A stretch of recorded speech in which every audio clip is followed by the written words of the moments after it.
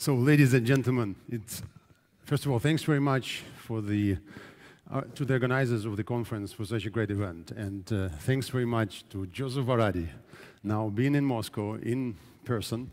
And it's my utmost pleasure to introduce Jozsef to this fine audience and to hold this interview on this fine stage. So, Jozsef, welcome to Moscow. Great to see you again after the pandemic. And let's move on. Let's kick off to something that I believe will be a fantastic sharing of insights from, I would say, from the CEO of one, if not the most successful airline in Europe, being now in such a difficult time. I remember it was about 2003, 2004 when Wizz Air name or brand started to appear on the news, and it was a very small airline. I guess you started with just 2 airplanes, and now you have well over 100 and hundreds on order. Maybe you could share just a few insights on how in just a few years, just 18 years, you are 18 years young. I don't want to say old, you're 18 years young as an airline, and how in even 17, I would say, yeah, 17. In such a short time, you are now ruling, maybe not in the world yet, but Europe for sure. Well, first of all, thank you for inviting me here, and I'm really glad to be here in Moscow. I used to be spending quite a lot of time in your country, and I think you have a wonderful country, and we have a lot of interest from a Wizz Air perspective with regard to building our scale and operations here in the country. So I'm really very happy to be back here, and the timing is just right because I understand that as of tomorrow, life will change at least for some period. So it's a good timing. Well, with regard to our history, I think the core of Wizz Air's success is its relentless focus on a model which we thought at the beginning would be very important to implement and make it relevant to the market. And in a commodity business, lowest cost wins, lowest cost prevails, and this is the model that we have been implementing. And the single biggest challenge to every airline is that airlines tend to start pretty well at the beginning, but they get distracted and they move away from the business model and they start making their life very complicated. We have been always keeping ourselves to the core of the model, and we have been just very focused in doing better what we used to be doing, what has made us successful in the past, yesterday, to make sure that we continue to succeed on that basis tomorrow going forward. And it is the focus. We think that the business model what we have is the most relevant business model in the airline industry. People want to travel, people want to fly. I think mobility is one of the utmost important issues for human beings. And the best way to serve that kind of genuine consumer need and demand is to provide access to markets at the lowest possible cost, because people actually don't want to travel. I mean, they travel because they want to do something at the other side of the equation, at the destination. Travel is a mean, it's not a purpose. And as such, we have to make sure that it is very efficient, very low cost, no hassle for the consumer. And this is really the model that we are delivering on. Thanks very much for this quick introduction. And as I have watched the news and Wizz Air news, I think particularly in the last 2 or 3 years, and I would say even in particular in the last 1.5 years, Wizz Air has been all over the news. Like Wizz Air is going to this base, opening this route. Alitalia is getting out of business, finally, I guess. And Wizz Air is moving to Malpensa, and so on and so forth. And I would say now, today, on October 27th, Jozsef, are you about to make another news announcement and surprise us with another bold move? So go ahead, please. Well, I have a great news for you today. We are launching Moscow, Abu Dhabi, starting operations on the 15th of December. Well, believe it or not, but we actually opened up a new airline during the pandemic. A few months ago, Wizz Air Abu Dhabi started flying. That's a Wizz Air subsidiary airline based in Abu Dhabi, and now this airline is going to operate Moscow, Nukovo to Abu Dhabi, which I think is great news to the market. It will become a daily service between the capital cities of the UAE and Russia, and we think that we bring in diversity to the market and we bring in a low-cost alternative to existing players, so it just creates more choices for people. So, welcome on board. Should you be decided to flying to Abu Dhabi or to the UAE, I think it's going to be a great service, and that's the news of the day today here in Moscow. What plane are you, with which plane are you kicking off that route? We're going to be flying it with brand new A321neo aircraft, 239 seats on the aircraft. This is the latest airline. This is the latest airplane technology in the marketplace, and we're seeing this is an unbeatable aircraft. This is the best aircraft in terms of economics, but also this is the best aircraft in terms of sustainability. Its environmental impact, it is 20% lower unit fuel burn than the A320 or the Boeing 737 variant, and it's 50% less noise than existing aircraft. So I think we are doing something good for the environment, and also we are doing something good for the consumers, because we are passing the savings coming through aircraft economics on fares to benefit the consumers. And some marketing and sales promotion for Airbus as well, huh? Yeah, I'm sure. Yeah, but they deserve it. I mean, that's a good product. I mean, I think with the A321neo, Airbus outsmarted the OEM market. And Airbus needs that, because there's like ice hockey team here in the third row. So anyway, well, by the way, I remember when you guys kicked off and we did some preparation together, kicked off Budapest, St. Petersburg route. And I remember I took the first flight from Budapest to St. Petersburg, and I was surprised that on the day one, the load factor was like 96%, back and forth St. Petersburg. So I expect that same will be on Abu Dhabi, Moscow from day one on A321neo, huh? No, I'm sure. I mean, you know that the UAE and the broader GCC are a great destination market for Russians, and I think there is a lot of leisure interest of the Russian population going there, and we think it's a good service for the market, and I hope that many of you and others will benefit from that. It looks like Abu Dhabi will be becoming even more Russian-speaking destination. It is already Russian-speaking, but yeah, certainly. I mean, if you look at Wizz Air today, actually Wizz Air operates a group of 3 airlines. We have Wizz Air Hungary that operates our European platform, EU platform. We have Wizz Air UK, that is a separate AOC now, and we created that airline for playing contingency on Brexit, and now it is a significant operating platform. And now the newest venture is Wizz Air Abu Dhabi. So yeah, you are welcome to any of these airlines. And Jozsef, this COVID-19 story for Wizz Air, it seems like you guys well in advance expected that to happen. So well prepared you are. It seems like you are emerging from that whole story as one of the basically financially strongest airlines in the world, I would say. Yeah. Well, did you expect that to happen?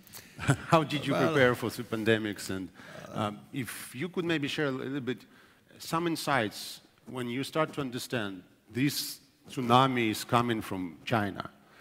Still Europe is moving around. And I remember this end of January, February 2020, we had a nice event with CFM, not your engine, but still in Megève in the Alps. And nobody was still kind of thinking that whatever was starting in China was just about to hit Europe.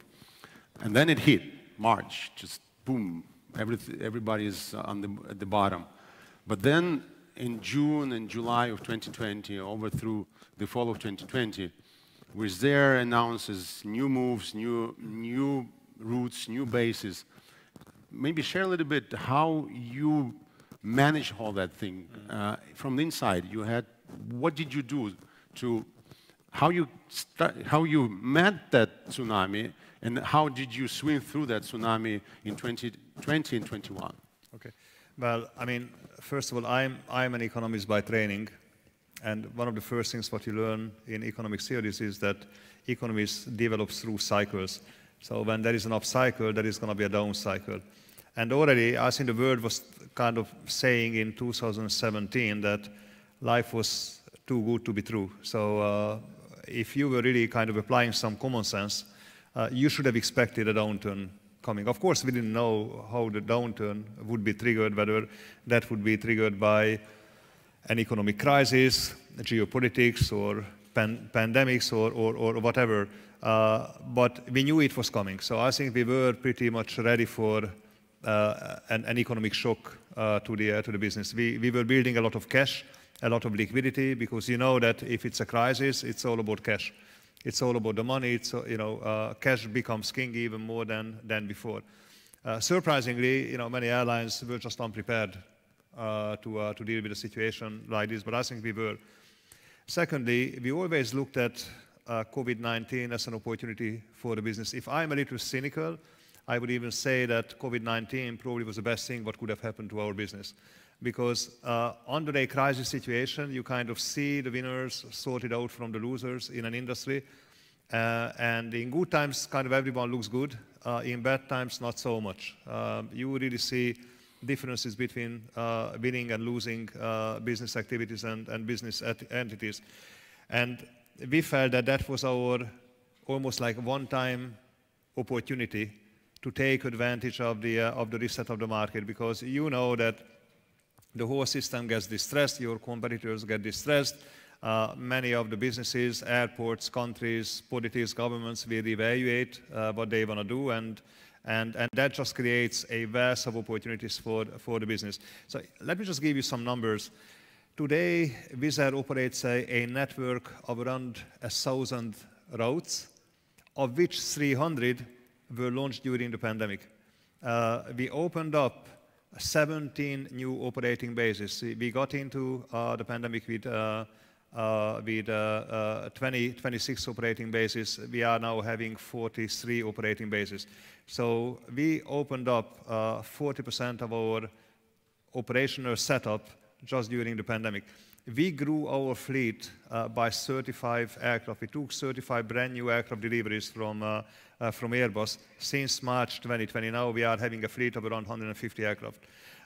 So we have been growing. We have been diversifying our market presence. We have been diversifying our geographical footprint. We entered a lot of new markets. We entered Italy. We entered Albania. We started flying Wizz Air Abu Dhabi. So we really looked at it from an opportunity perspective. But I think it's easy to say, but you need to have, I think, at least two preconditions to be able to invest into new activities. One, as said, this is a commodity. In commodities, lowest cost wins. We are the lowest cost producer in Europe. So we have a cost advantage no one else has in the industry. And two, we had a lot of money. No one else had money in the industry. So we were able to move strategically given our cost base, and we were able to move strategically because of our liquidity on hand, being able to invest against these market opportunities. Now, having said all of that, of course, that doesn't mean Wizz Air has been immune from COVID-19. We have been deeply affected. We have been losing a lot of money. We have been playing roller coaster in terms of winding capacity down and then building it back up. So let me just give you a few numbers that you understand the roller coaster what we have been taking. So March 2020, we operated 100% of our capacity. April, a month later, 3% of our capacity. August, 81% of our capacity. November, 10% of our capacity. And this August, we operated 105% of our capacity. Obviously, we have been growing, and we have been operating 105% versus 2019. So we have been going up and down like this. I think that kind of probed us on our agility, how quickly we can decide, how quickly we can move. I think we kind of better understood our own capacity, our own capabilities, how flexible we are. We are a very flexible organization. We are a very agile organization. And again, most importantly, we have the cost base to compete, and we have the liquidity to be able to invest. And I think that's how we have been managing the business. But really, we separated out two issues, dealing with the day-to-day distress of the business, the roller coaster effect, but at the same time, we kept our eyes open on strategic opportunities and kept investing against new markets. Wow, impressive. So basically, by end of this year, in terms of 2021 numbers, where do you expect to be the numbers of passengers that you will have carried, approximately? So 2019 was 42 million passengers. This year we're going to be 30-some million passengers. So roughly speaking, I would say we will be delivering around 75% of our passenger base, and roughly around, on an annualized basis, roughly around 90% of our capacity will be operated. And then the next question would be, what's your view for 2022? How do you see the winter 21, 22, and then the summer of 22 in terms of your projections and how you see that the industry-wide, particularly in Europe, maybe? Yeah, I think 2022 is going to be a great year for Wizz Air. I mean, you know, we are talking about the recovery rate in the industry, and depending on who you talk to, some people are talking about 2024, some 2026. But I think the real point is that different airlines will recover differently from the crisis. Wizz Air, given the business model what we have, given that we are a point-to-point airline, given that we are much focused on low-cost operation, we will be the first airline to recover much quicker than anyone else in the industry. So it may take another 4 to 5 years for some of the players, but I don't think it's going to take that much for us. So I would be expecting 2022 to become a pretty strong year for Wizz Air. Winter coming is still wobbling. I think it's still a bit of a roller coaster. I mean, you are seeing it now. I mean, I think Russia is a good example. You had a fairly open summer, people traveled a lot, and now there is a lockdown coming, and we are seeing the same thing in Europe, in other countries in the world. So COVID-19 is not over yet. I think this is still affecting us, this is still impacting our life, it is still impacting government decision making, and as a result it keeps affecting travel conditions, restrictions to travel. I think summer is going to be a good summer. We're going to be a much bigger airline if you just look at our numbers. This summer, 2021, we operated roughly around 115 aircraft. And next summer we are planning on operating 170. So we're going to be growing year on year 50%. I mean, that's a huge growth we are putting on the market. But we are very confident we are able to deliver on that growth, because obviously that 50% growth comes across through a very diversified market presence, given the maturity coming through of new investments like Italy, like Wizz Air Abu Dhabi. So yeah, I think we are looking at 2022 still as a somewhat affected year, mainly at the front end, but catching up in summer, and hopefully we can continue on that basis going forward. In terms of passenger numbers, I think our passenger numbers will far exceed 50 million passengers. So we will going to exceed it next year. We will exceed 50 million for sure. Pretty cool, pretty brave. So it looks like in terms of numbers, you will have surpassed your 2019 levels. Just in a big way. Yeah, yeah. Okay, that's, well, you see, for different airlines, COVID-19 ends on different time, basically. What I noticed that before the pandemic hit our industry, the LCC sector, low-cost segment, reached about 35% of total sort of passengers carried across the world, which was a significant number, reached basically in the last, let's say, 25 years since the real low-cost segment started to appear on the radars of global aviation. But with the numbers that you just talked to us about, Wizz Air numbers, and what is going on with Ryanair and other low-cost guys such as Jet, in the North America and other parts of the world, would you say that when the global aviation numbers are back to pre-COVID levels, would you see LCC segment hitting beyond 50% of total sort of market share? I mean, that's not the question. The only question is when the 50% is going to be hit. I think the very latest in Europe is 39% low-cost traffic in Europe. I think very quickly it's going to be over 50%. I mean, clearly people are not prepared to be ripped off. Why should they pay excess amount of money for a 2-hour flight? I mean, that's a fairly functional travel. I think consumer needs are pretty clear, especially new generations of travelers coming to the market, the youngsters. I mean, they are very economically savvy when it comes to decision making of how much they are prepared to pay for airline tickets. The airline industry has changed fundamentally. I mean, the glory of this high service quality, privileged travel for a fortune, what you have to pay, I think that's over. It is a commodity, and it has to be dealt with like a commodity, and in commodities, lowest cost wins. And I think if you want to be successful as an airline, you need to be focused on that premise. In this respect, I will have even more questions to you. I remember back in 2016 when we met in the Dublin Air Finance Conference, I asked you a question: what do you believe would be a setup of European market back then in the next 5 years? And well, I must say you got it basically 100%. Sort of low-cost guys within the continent, and then long haul through sort of between the big sort of hub destinations will be sort of moved more and more toward legacy carriers. And how we see the composition of that sort of that market. Well, basically you got it 100% right. Now, 5 years later, I want to ask you once again, well, how do you see the business travel developing? Well, basically, still there are people who would like to travel in comfort, but, well, there is no basically offer. There is no supply of sort of comfort travel among the airlines, basically. Where will this sort of premium traffic move? Are they all, these guys going, basically they will have a choice either to fly with you, or Ryan, or Easy, or almost, well, maybe Lufthansa, but almost in the same manner, or they will have to try to catch a private flight one way or another. Maybe you could elaborate on that, because still, premium traffic is still a significant size segment in terms of particular revenues. Right.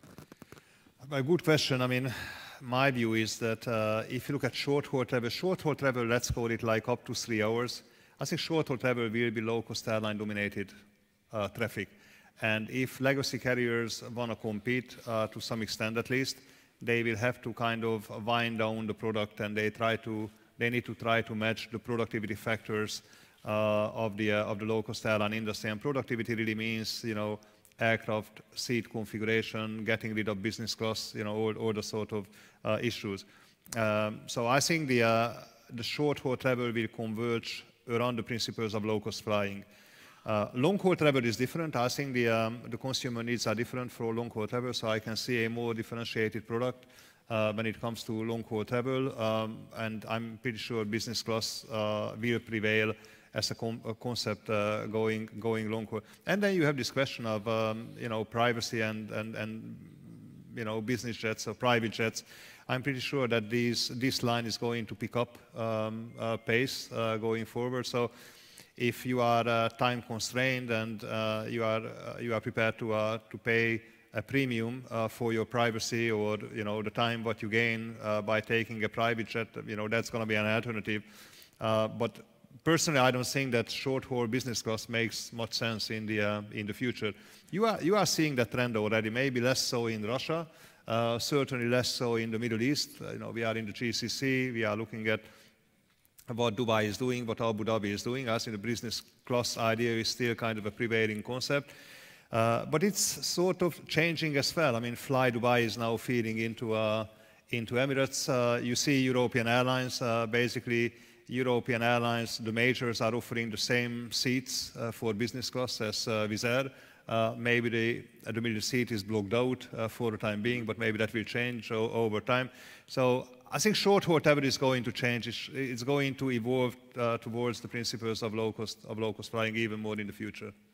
By the way, if you take Abu Dhabi, Moscow, and back flight, what would you fly? Would you fly a private jet, or you fly Wizz Air? No. Or Emirates? No, I fly Wizz Air. I'm very happy to fly our product. I mean, you can also differentiate yourself and your kind of level of comfort on Wizz Air. I mean, you can take extra legroom seats, take one of the exit row seats, you can take the first row seat. So if you want to get more privacy, more comfort out of flying Wizz Air, I mean, you can do that. I mean, with that respect, the aircraft is offering different level of comforts. So you can take a commodity seat, but you can also take kind of a privileged seat, and you pay a bit more money for that, but you're going to get more comfort out of it. You just mentioned, and also one of the previous speakers, CEO of UTair Group here in Russia, mentioned that basically air travel has become a commodity in a way. And brands, the notion of a brand is basically evaporating. Yet still Wizz Air is a strong brand. But do you see Wizz Air as a brand becoming ever stronger, or you would see that it kind of fades away and you become just a group of airlines that produce a whole bunch of passenger available seat kilometers filled with passengers? Don't you see some sort of contradiction? Wizz Air, or maybe some other brands like Ryan, kind of fighting for themselves, yet everybody's speaking that it's commodity, and brand influence is becoming less and weaker and weaker. Look, I mean, I'm coming from that business, so I think I have a fairly sophisticated view on commodities and brands. So my background is Procter & Gamble. That's a branded business. There is no more commodity thing than fast-moving consumer goods. And you can see how important brands are there. I mean, when you, I don't know, when you buy diapers, let's say, I mean, you think of Pampers, and that's a hell of a brand, and you know that kind of affects your mind. Even Pampers kind of defines the category for diapers. You know, you buy like a Hoover. I mean, Hoover defines a category for a commodity. So I think airline brands will continue to be very important. I mean, that will affect consumers' choice, that will affect consumers' confidence. I mean, brands are important. I mean, airline business is not a straightforward business in a way that it's technically complicated. Flight safety is concerned. So I think you have to be a trusted brand overall, trusted for the consumer from a commercial purpose, also for flight safety purposes.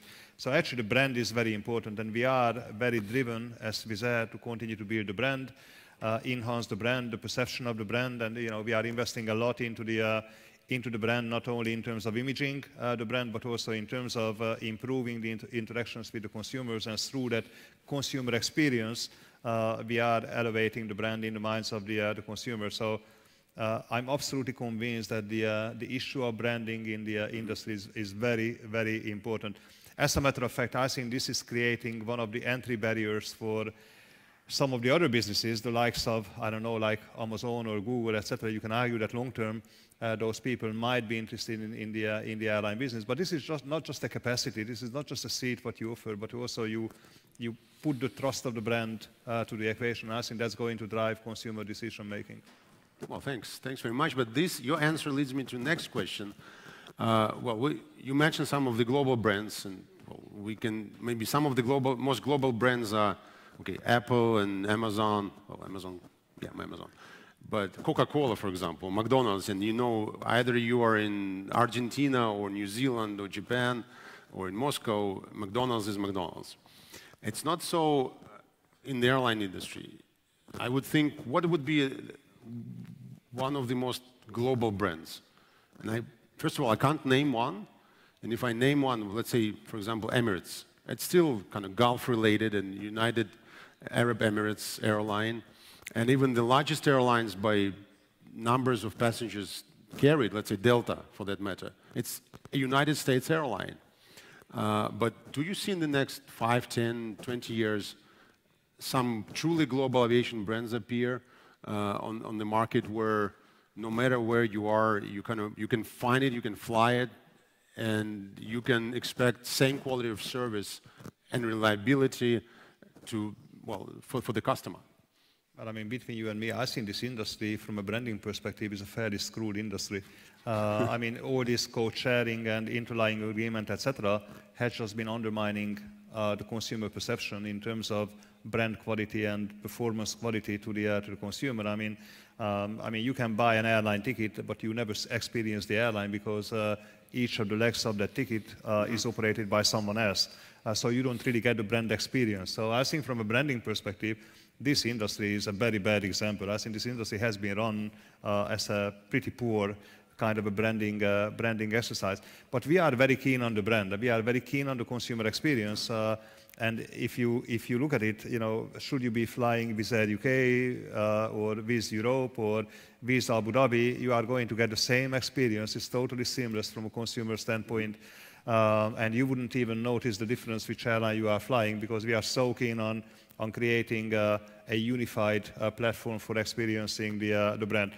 Globalizing the brand, I think we remain subject to the regulatory framework in the industry. I mean, let's not forget that this industry is a highly regulated industry, not only for operational purposes, but also for commercial purposes, for getting access to markets.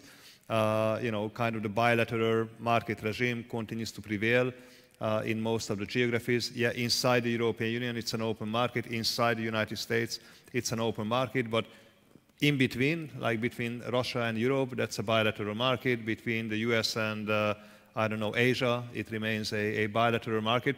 So we shall see how the regulatory framework continues to evolve. And I think that will determine the pace of global brand development in the industry. Over time, we'll get there. Maybe this is not my lifetime, but over time, I think we're gonna be there. But I just wanted to ask you, maybe in the next 10 to 15 to 20 years, Wizz Air will become such a brand, kind of truly global. Well, I mean, I think we are a brand that is very consistent. To what extent can be globalized? Again, I think we'll be subject to regulatory developments, but probably of the European brands, certainly of the European low-cost airline brands, we are the most globalized brand, if you wish. If you look at our geographical footprint, I think we have the most reach what we can deliver. We fly to more countries than any of the other European low-cost carriers, and if you look at kind of the geographical spread, we are certainly covering a greater geographical territory than any of the other airlines. So you'll be at least the first truly pan-Eurasian brand. Let's put it that way, yes. At least in your lifetime, for sure. No, you need to win something, yeah, let's put it that way. Let's maybe focus on the Russian market. We are in Russia, and you just announced a new route to from Moscow.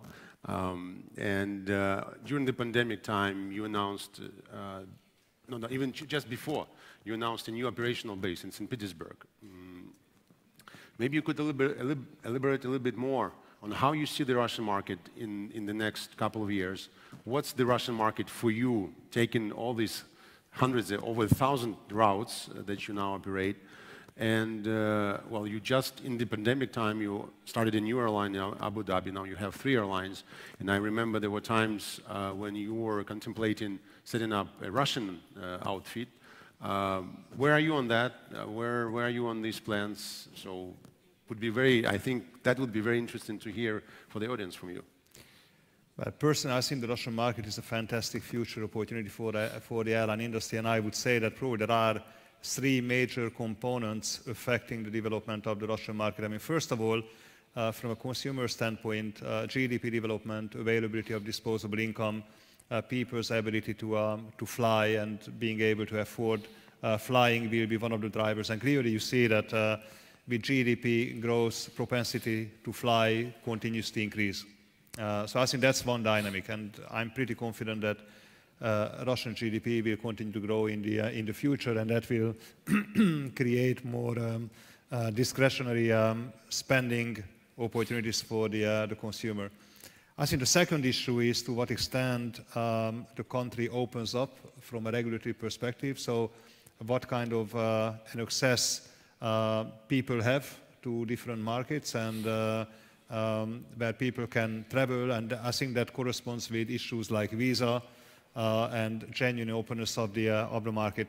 I mean, quite clearly, if I look at the world, I think the world is becoming a more open place for people. People have the capacity and the ability to travel around and discover the world less and less restricted than before. So I would be expecting a positive development with that regard. And I guess the third factor is how competitive dynamics will play into the Russian aviation market, into the airline market. Can an airline like Wizz Air play a bigger role in Russia, being able to fly more? And this is more related to the very regulatory framework affecting the operation of the industry, the airline industry. So I think these 3 factors will determine how prospective and how kind of hopeful the Russian aviation development will be in the future. As far as Wizz Air is concerned, I mean, we are very excited. I mean, obviously, we still have limited presence in Russia because we are subject to bilateral regulations. So we are flying from Hungary, UK, and now Abu Dhabi, so where we have AOCs. But of course, we would like to fly more. I think the St. Petersburg initiative is important with that regard, although at the moment, due to the COVID issues, that initiative is somewhat descaled, and we'll see how that's going to come back. But overall, we're seeing that Wizz Air is an airline that can bring in a world-class product to the market, a lot of access to the consumer, a lot more network opportunities for the consumer, and we would be bringing in innovation in the marketplace. And innovation is important because this industry will fall under huge pressure in the next 10 to 20 years to innovate. If for nothing else, just for environmental or sustainability purposes, it's very clear that sustainability is gaining traction. It is going to be a huge agenda globally, but also particularly for the industry. And innovation will be very important. And we are one of those most innovative airlines that tend to engage with new technology, new operating platforms as soon as these technologies become available. So I think we could be in the forefront of innovation, bringing in new technology and operating that technology at the highest level of efficiency, which I think the market would benefit from. I think competition would benefit from, because obviously competition makes the players, I think, stronger businesses, better, formidable competing forces. And I think that's what we can bring to the market. But we shall see how the regulatory framework continues to evolve and what opportunities we would have as a result. But we are very committed to Russia, and certainly we would like to do more in the future. But to be a little bit less diplomatic than how you've been, I guess Wizz Air Russia is not yet on your planning radar. Well, I mean, I think we are looking at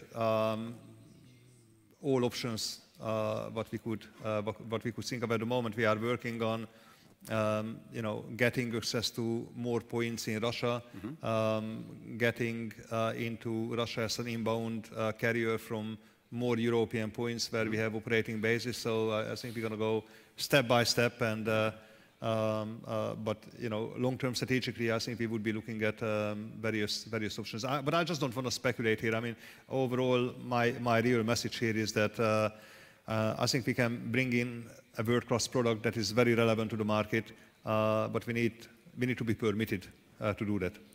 Okay, fair enough. But still sticking a little bit more to the Russian market, for one more question at least. In Russia, there is one low-cost airline called Pobeda, it's a part of Aeroflot Group, legacy airline, and it was recently announced that S7 Group is about to launch a low-cost airline. I think it will be called Citrus or something like that. But still, another legacy kind of hub-and-spoke carrier who is a part of One World Alliance is kicking off, setting up a low-cost airline. There has been sort of a history of legacy carriers setting up low-cost airlines. Can you maybe elaborate on the success stories of all those Deltas and Iberias of the world who did set up low-cost airlines, and how you see these kind of airlines, low-cost airlines set up by legacy guys, how they have performed over time? No, sure. I mean, the success rate of low-cost carriers set up by legacy airlines is exactly zero. So no legacy airline in the world has ever been able to make a low-cost airline work. And I mean, you don't have to be a scientist to figure out why. It's simply because kind of legacy principles over time just kind of creep over into the low-cost business models. So those low-cost business models become compromised at one point, and we start underperforming. And if I look at the US, if I look at Europe, every legacy carrier failed with their low-cost airline venture, or failing with their low-cost airline venture. They are not able to make money. They can do a lot of activities. They can fly a lot of routes, so there is nothing wrong with that. And they can burn a lot of money in the end, and they are not going to create shareholder value in the end. But we are in the business of creating shareholder value. I think if you are really serious about low-cost flying, it has to be an independent business. It has to be unrelated to legacy carriers. It has to be uncompromised versus legacy carrier principles. I don't think Russia is there yet, but in a way, Russia is a fairly protected market at this point in time. The real change will come when Russia opens up from a regulatory perspective, and then you will really see the real strengths or weaknesses of these business approaches. But looking at the world, not one airline has created a successful low-cost airline. Thank you, doctor, for your very honest diagnosis. Well, let's move on. And recently, with the order of A321 XLRs, I think it's 30 aircraft that you just announced a year or two ago. You're basically moving to new frontiers, sort of into the segment of something that we can call low-cost long-haul. Well, there are some questions about it, and you are ordering this aircraft with 244 seats, right? 239. 239. And this aircraft will be capable of flying of 9+ hours. Now, how do you see this segment developing? How do you see yourselves in this sort of low-cost long-haul segment? And how do you see passengers, let's say 238 passengers in 239 layout, flying over 9.5 hours? I think you are going a bit too far with the 9.5 hours. I think we are looking at the XLR more like a 7-hour flying. 8 hours, maybe. Okay, maybe 8 hours. When we started flying routes for 5-6 hours, this is the range what we are having today with the current aircraft.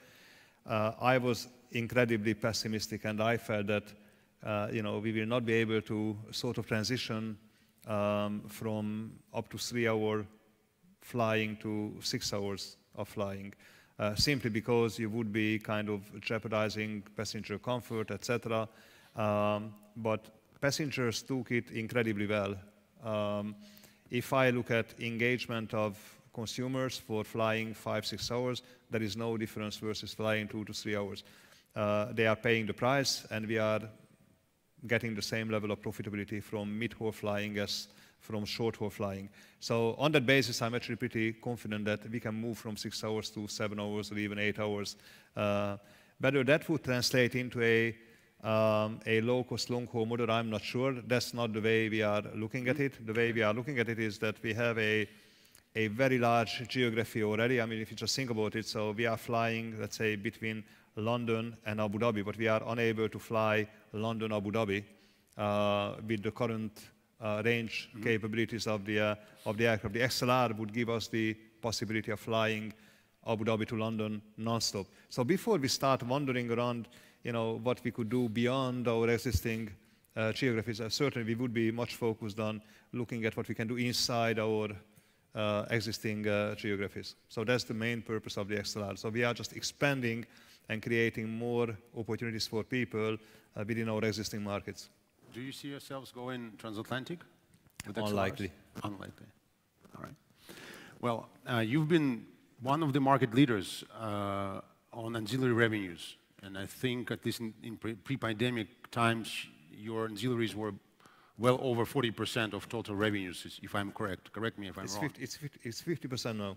Now it's 50%. It's 50, yes. Well, how do you see your ancillaries going forward? Do you see it's kind of taking well over half of your revenues?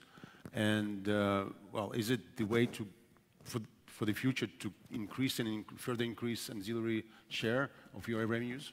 No, absolutely. I mean, I think that's our genuine interest to kind of unbundle the product and give choices to the consumer. So, and essentially, it is the consumer to decide what services and products he or she wants to take and wants to consume versus us. I mean, and our main objective is to take down the fares as low as we can, because by applying the lowest fares in the market, obviously we can stimulate the market. We can bring more people into the franchise of flying, and we can make them fly more frequently than before.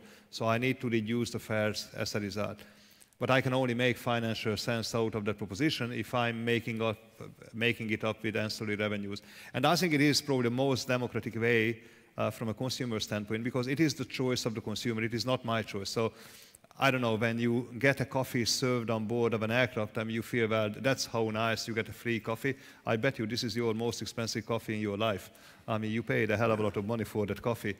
In our case, I mean, you really make a choice. I mean, do you want to pay, I don't know, €2 for a cup of coffee or not?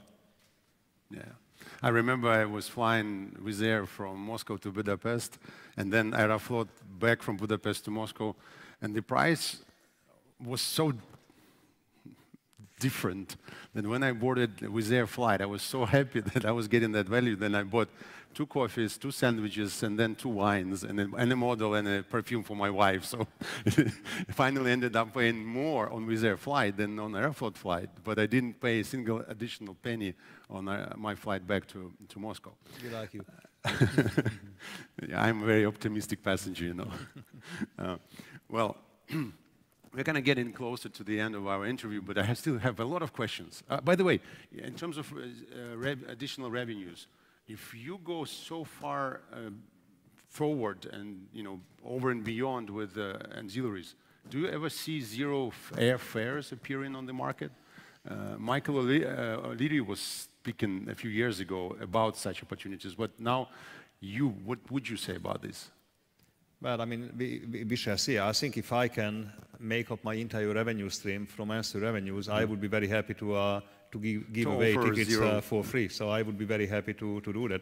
I think it's still a long way to go, but we are certainly heading towards that direction. So if I don't know, if I look at the flights to Abu Dhabi from Moscow, I mean, you're going to be able to buy tickets for as low as 4,000 rubles. I mean, that's pretty low. And obviously, the cost of the seat is more than 4,000 rubles. But my objective is to get you on board of a Wizz Air aircraft to experience the product and the service what we provide. And I know that if I do nothing, you're going to be spending probably 10,000 rubles on ancillary revenues and ancillary items. So that's me. That's you. So please come. Well, thank you. Maybe it will be another flight that I will make my journey on maiden flight of Wizz Air. Just before we start sort of wrapping up our interview, maybe your view as Wizz Air CEO and a great visionary man for the next 10 years of aviation. I would like you to elaborate a little bit on consolidation, and you've made an attempt recently. Again, low cost versus legacy carriers, but you've been very clear on that, so as you wish. Of course, point-to-point versus hub-and-spoke models, where that's going. And another thing that interests me, where all these global alliances are going after the pandemic. Are they staying around or are they just disappearing? So if you could just kind of put these points in one answer, that would be fantastic. Okay, my view is that short-haul flying will be point-to-point, low-cost dominated. Short-haul connecting legacy models make no sense at all. Not from an economic standpoint, not from an environmental standpoint. So I think they will be squeezed and they will be almost like diminished by market force, or I think in the end even by political force, or the consumer will demand a greener operation of the airline industry, and it's not that difficult to figure out that connecting on a short-haul basis, short-haul flying basis, through a hub-and-spoke model makes no sense. So that's one statement. With regard to players in the marketplace, I think you will see less low-cost carriers, but they will be more dominating, bigger, enjoying the benefit of scale. But obviously, that should be translating into an even lower cost operation and better fares. More competition, more alternatives, more connectivity brought to the market, to the consumer. With regard to the legacy carriers, I think you will probably have some of this global alliancing. You will have long-haul connectivity, so I can see that long-haul hub and spoke will continue to prevail. But the big question will be who's going to operate the short-haul legs of that long-haul hub and spoke? Will it be the legacy? Well, I don't know. I mean, but we are not going to compromise our business model. And also the question is how important connectivity is for the consumer.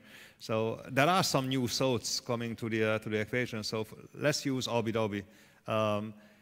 If you talk to anyone in the airline industry coming from the legacy side operating intercontinental hub and spoke, they would say minimum connecting time is the utmost important thing for connection.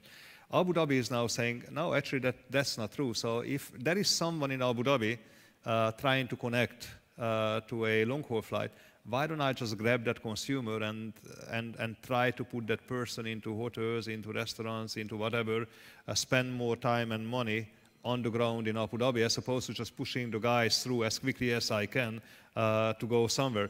Because if you really think about this, the economic value of a passenger connecting at the moment is maybe a cappuccino, if you are lucky and the guy takes a cappuccino in one of the restaurants in the airport. But you actually want to have that guy to go to a hotel, to restaurants, visit museums, etc., spend some money. So that's how you kind of monetize to your access to that consumer. So I think this could change. And maybe we're going to be a bit smarter, and the various stakeholders in the industry will get a bit smarter. So yeah, so back to the question, I think short-haul, low-cost airlines, point-to-point, long-haul, some level of connectivity, some level of alliances, but hopefully kind of a smarter way of operating the industry than today. And the very last question, crisis is a great time to start a newer business, a new airline. At least what the scholars say. And well, our team just recently launched a new airline over in Kamchatka, near Alaska. So it's far away still from Budapest or London and Abu Dhabi, but that's where we kicked off a new airline. So maybe from your early days of 2003 and 2004, when you started Wizz Air, maybe give us a recommendation or two or three how we should behave ourselves to maybe in 15 years be similar to Wizz Air? There is only one Wizz Air. I said similar. Yeah, you need to keep that in mind. And look, I mean, I think for any startup airlines, it is probably the time to come to market because it's a crisis. That's when the industry gets reset. So that's an entry opportunity. Having said all of that, it is a tough business to compete and survive over the long run. So my advice to you would be just stay very focused of what you are good at and keep doing it better and better as opposed to start changing your mind on a frequent basis, because that's how airlines are going off rail and start putting pressure on financial performance and shareholder value. So for so long as you know what your mission is and you can execute against that well and you actually create shareholder value on that basis, just stay focused. Thank you. Thank you. Jozsef Varadi, CEO of Wizz Air. Thank you very much for your time and insights.